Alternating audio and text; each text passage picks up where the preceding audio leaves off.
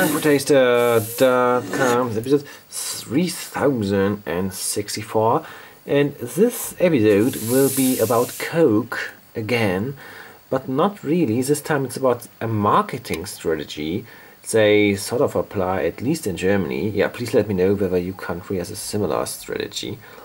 And basically it's not says Coca Cola, it says now Supergirl. So it's a dedication, so you can make your girlfriend a compliment with giving her this can of Coca Cola. And there are also ones with names on it, so like dedicated ones, like for instance, I don't know, Heidi. And yeah, basically I think this marketing strategy is all about that you sort of identify yourself with Coke. Yeah, let me know what you think about this. I think in Germany it worked quite well. Anyway, so I will drink it. Let's make a review about Coca-Cola. Okay, so there's even the QR code.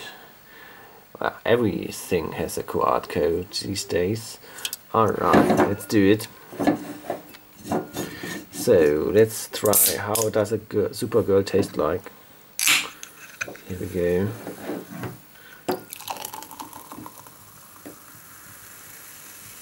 Okay, and there it is. Fresh Coke from the can. Looks gorgeous, doesn't it?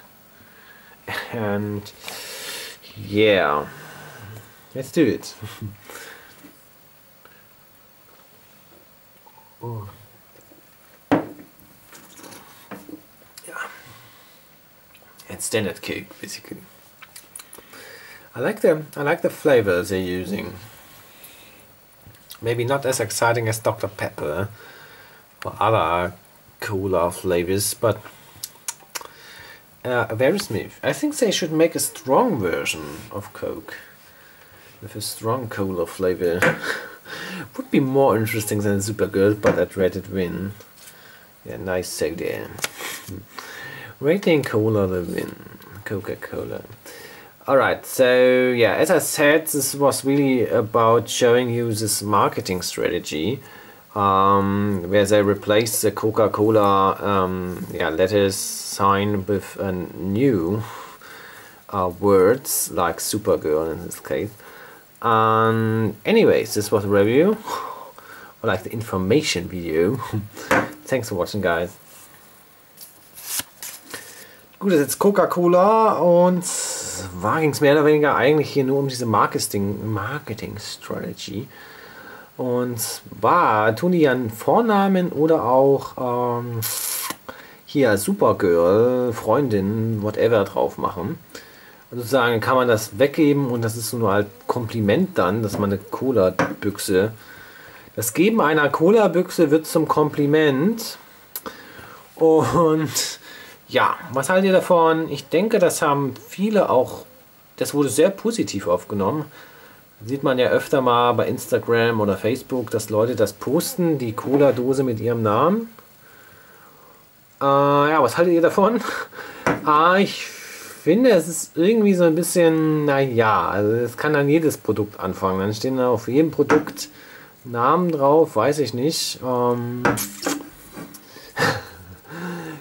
Also ich persönlich brauche das nicht. Ich habe auch nicht die mit meinem Namen gekauft. Naja. Geschmacklich, also Cola mag ich. Also ich mag die Aroma. Man sollte vielleicht mal eine starke Version noch raushauen, wo es ein bisschen intensiver ist. Weiß ich nicht, ob sie das jemals machen. Ja, Coca-Cola kann man schon trinken. Ich hatte ja auch diese Cola Battle oder diese Cola Blind Taste Test oder wie das war. Und Coca-Cola habe ich tatsächlich erkannt. Ne? Gut. Ja, wie dem auch sei, das war die Folge oder es war mehr ein Informationsvideo. Und danke, dass ihr euch angeschaut habt. Bis zur nächsten Folge.